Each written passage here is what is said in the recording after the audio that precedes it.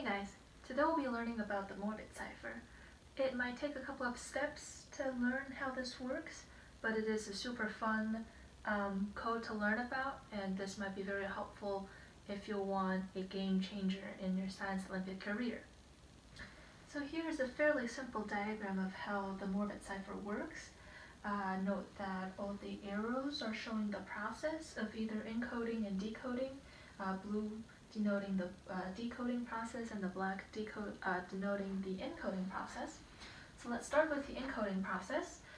If you have a plain text, you are going to first transfer that into Morse code, and then you will also be given usually a 9-letter keyword.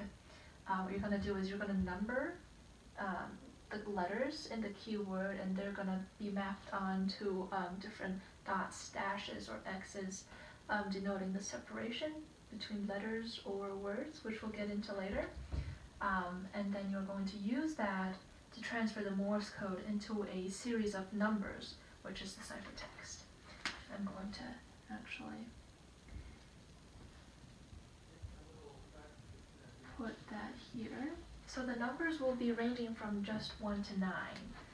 So let's talk about the reverse process. You will start when you're decoding with a series of numbers as the ciphertext. And usually you are either given a keyword to help you transfer that into the Morse code, or you're given with clues without the keyword. So they might say what certain numbers might mean in terms of dashes and dots. So you're going to do that and transfer that into the Morse code. And then using the Morse code, you're going to transfer that into the plain text.